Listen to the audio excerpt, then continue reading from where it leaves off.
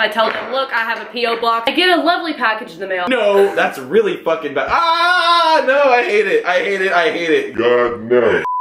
Hey alligators, what's up? It's Hardesty, and right now it is Tuesday afternoon and I need to film a couple things for Anna's video. I feel like it's okay to talk about this on my vlog because this will probably be up after her video is up. But basically, she sent me this text asking me and some other YouTubers to send her clips acting out situations and or things that YouTubers can relate to. She's gonna put all the clips together of everyone and put it in her video, if that makes sense. So I have to like send her over a couple things, and I figured I would just start a vlog while I was at it because I've been keeping up this like semi-daily vlog thing. I haven't been posting vlogs every day, but I basically been making an effort to like vlog different things throughout my day-to-day life for the most part. So hope you guys are enjoying the vlogs. They're really fun for me to do and I really like doing them.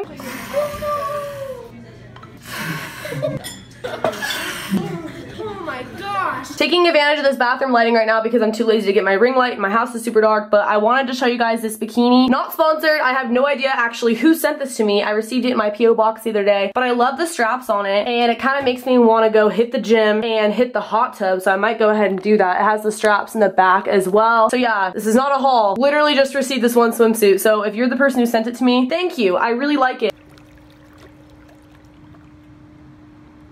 I'm trying to set this up on here like as a tripod. I don't know if I've ever talked about this in a video before, but I'm super sad that my belly button isn't pierced anymore. Basically, it came out on its own and I was just gonna go get a new one in the morning, like a new piercing when it came out. But then in the morning, it had already closed up and I don't really know if I wanna re-pierce it over the scar tissue because I'm already so scared of needles. But I just hate that it's bare now because I know what it's like to have it looking real cute. So let me know in the comment section below if you guys think I should in fact re-pierce it and vlog it because that could be interesting. I really do not like sharp things going on my body.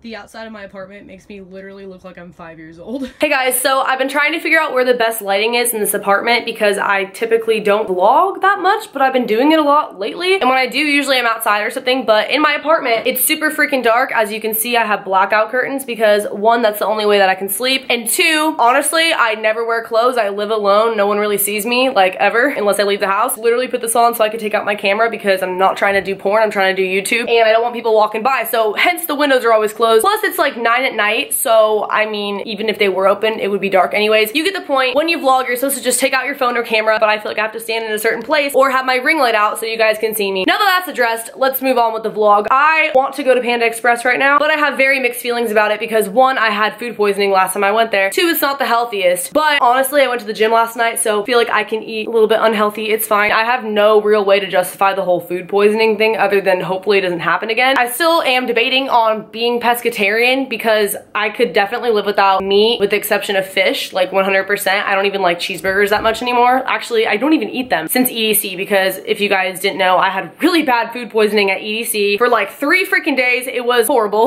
Literal flashbacks when I think about it. But I need to go grocery shopping really bad and I haven't had a chance to yet, and I don't really want to go this late at night because I'm not trying to get kidnapped at Walmart, you feel me? So this might be my only option. Also, when this took place, the food poisoning from Panda Express Orange Chicken, I tweeted about it and they reached out to me, called me, told me that they were gonna send me free meal vouchers to compensate for the sickness that their food gave me, but I didn't receive them yet. So don't know if Panda's gonna come through. I'm just blabbing at this point, so we'll find out if I go. Currently at the drive-thru, about to go pay. I just ordered orange chicken and fried rice in a bowl, and I'm nervous to eat this. Hashtag pray for Allie 2017. This looks really weird with the flash, but I got the little bowl just to be safe. I just opened my fortune cookie and there's no fortune. Not clickbait, live footage. I'm kind of mad about it.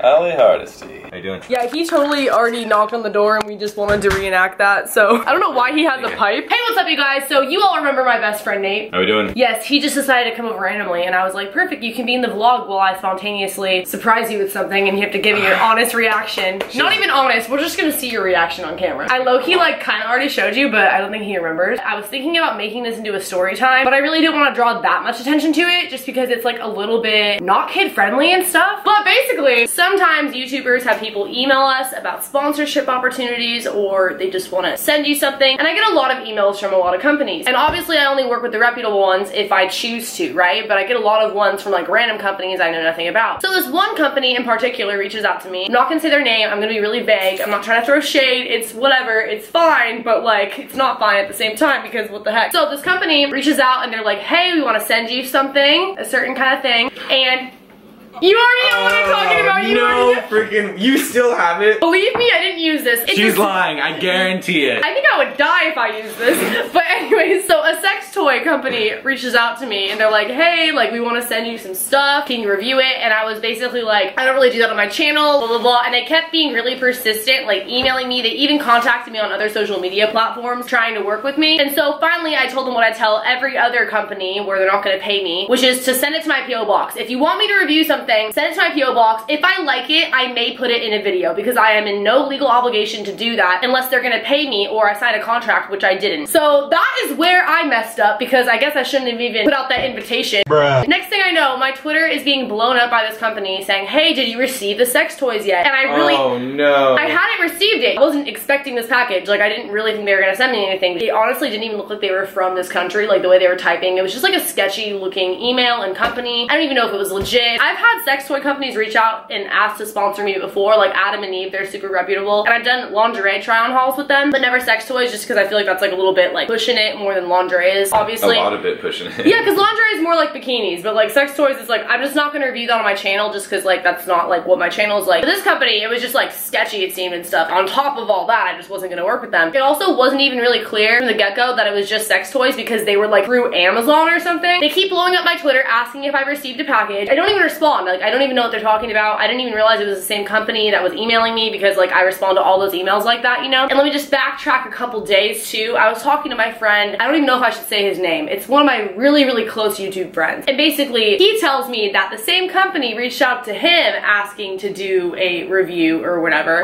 I told them. You said you weren't gonna say this name. Oh crap, you're right.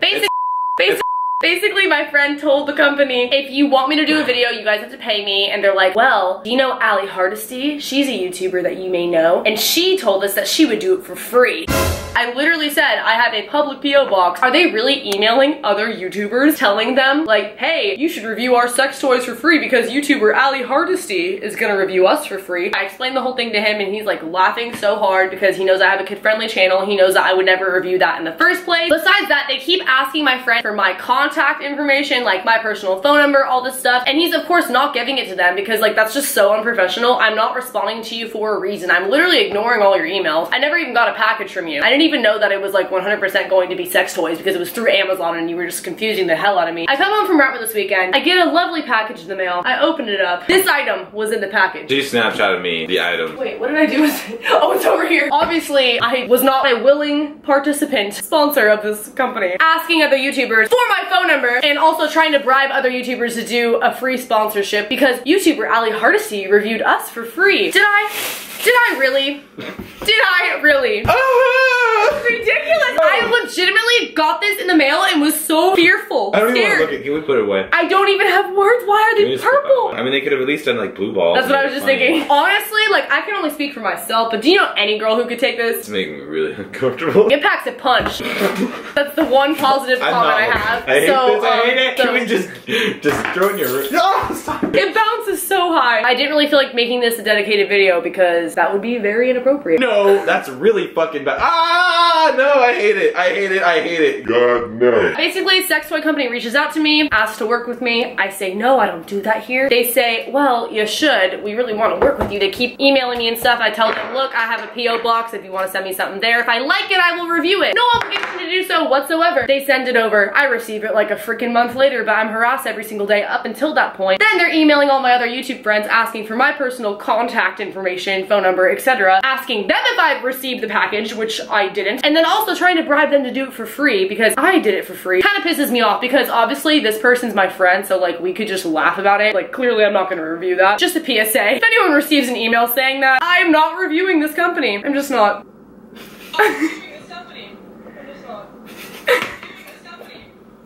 I'll take a picture of you. Rainbow 12-inch dildo. Who on earth could use that and not actually die? I'd love to know. Look how hot she is. I would love to know. I would love to know. Just so you guys know, it's not that I'm no longer doing sit-down videos. It's just that lately I've been on this vlog hype. So I hope you guys enjoyed that we sat down with the ring light and like talked a little bit, shared a little bit of the story time. I will have some like real story times and sit-down videos coming up for you guys soon. So thank you for watching this video. Make sure you like, comment, subscribe, turn on post notifications, hit that bell twice to be notified of all of my videos. I also have a Patreon if you want to check it out, where you can get my private Snapchat, exclusive photo shoots, videos early, etc. We will see you in a later video. Later, alligators. Bye!